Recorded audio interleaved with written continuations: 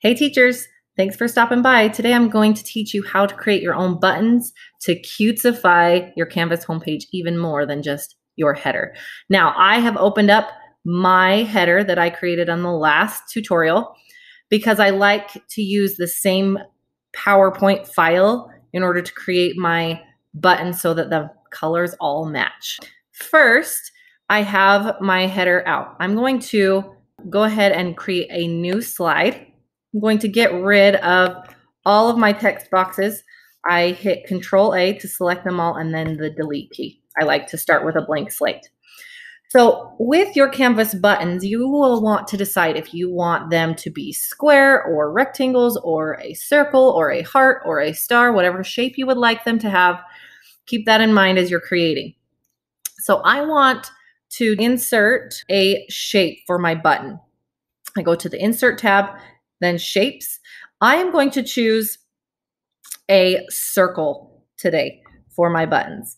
So I have this oval shape here. Choose the oval. Now, in order to make it a circle, if you hold the Shift key down, as you click and drag, it will keep it a nice, perfect circle for you.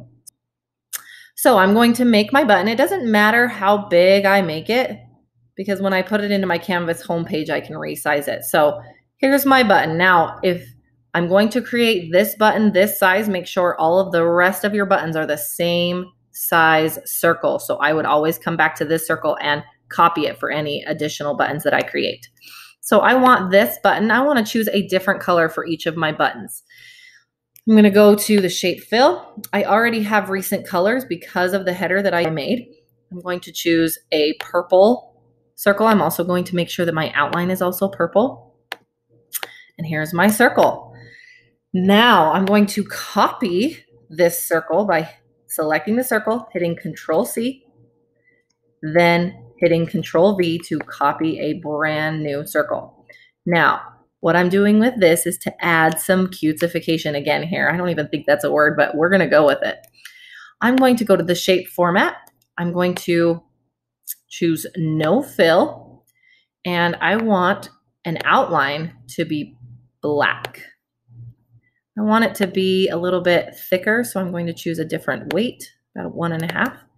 And I'm going to put this on here. Now I like to offset things, and sometimes I even like to create another one. I just copied that, Control C, Control V, and I even create another one that's on top of that that then offsets it even again.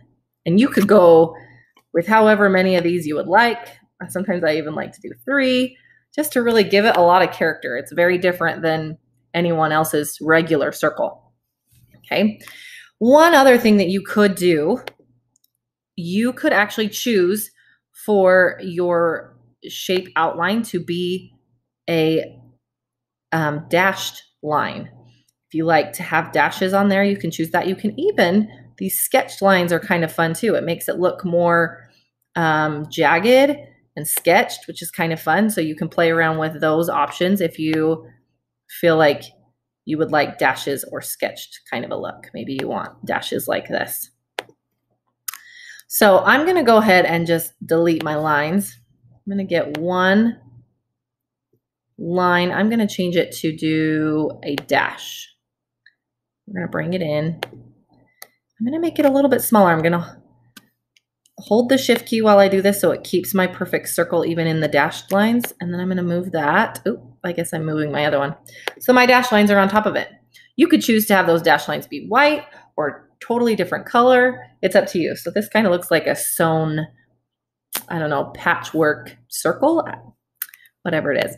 Okay, I have already gone to one of my favorite websites. It's called thenounproject.com. You can search for any kind of image, like an icon that you could use for your buttons. I have searched for a few different ones. I'm going to start with my home page. So I'm pulling in a PNG that I saved off of the Noun project. I'm pulling it in by dragging it onto here. You'll notice that it has these words created by so-and-so from Noun project. I want to get that off of my icon. So I'm going to make sure I am selected on the icon. Then I press crop. I'm going to crop that part. I'm also going to just bring the corners in a little bit because I don't need any extra blank space for this house. Then I hit that crop button again. And here's my house. I'm going to make it a little bit smaller. And I'm going to put it right there on my button. Now I also want to create some text for my button. So I'm going to go to Insert, Shapes, and I'm doing a text box. Drag it over. I'm going to center it because I like to have things centered.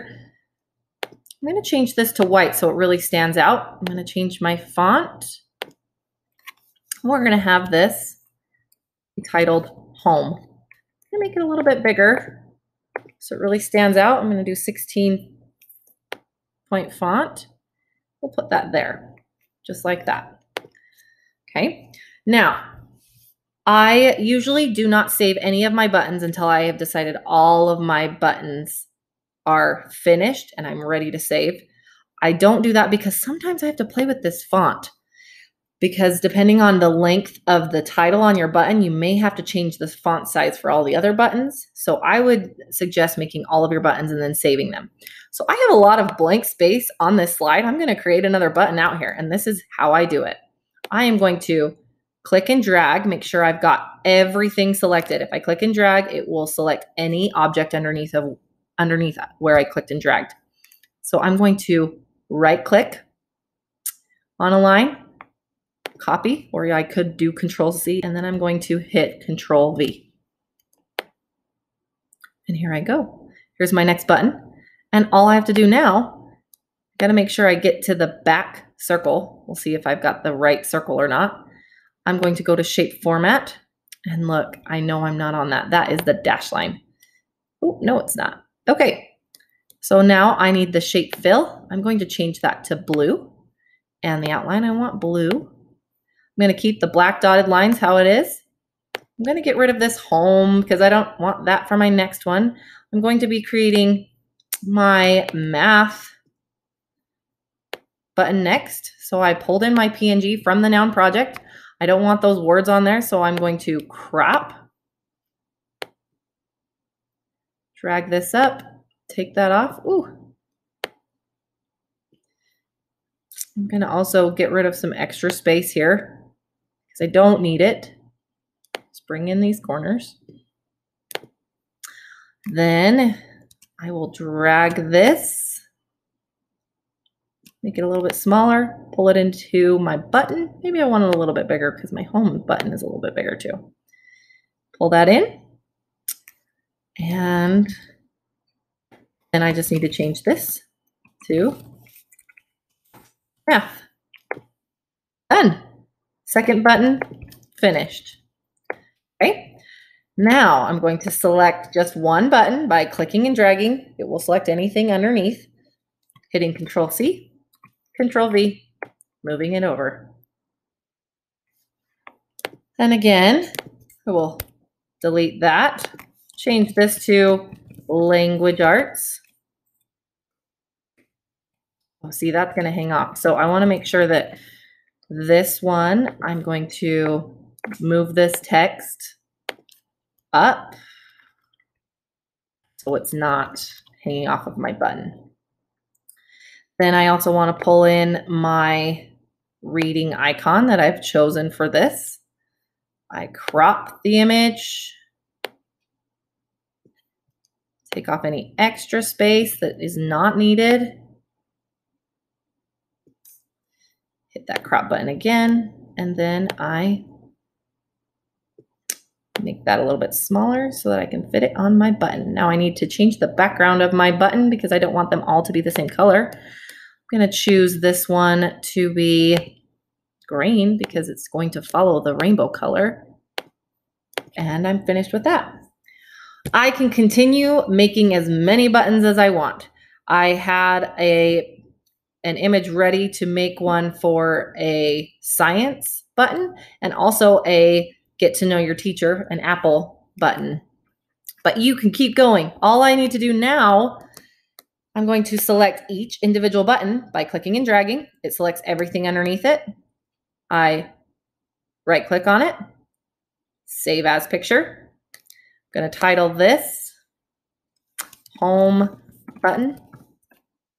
And I'm going to do the same for each of the buttons. Title this one, Math Button. No, how original. And I go through and I just select them, right click, and do Save as Picture. Language.